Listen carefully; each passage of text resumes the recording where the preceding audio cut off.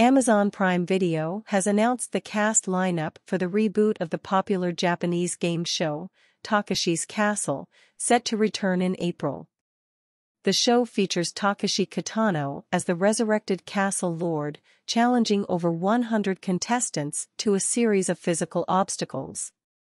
Other cast members include Osamu Shirtera and Yuki Himura as the chief retainer and vassal of Takeshi's Castle, comedian Shinya Ueda, Naomi Watanabe, and Inosuke Chikawa IV as governors of 3 castles guarding the center of the castle, and TV presenter Hayato Tani and Subaru Kimura as attack captains.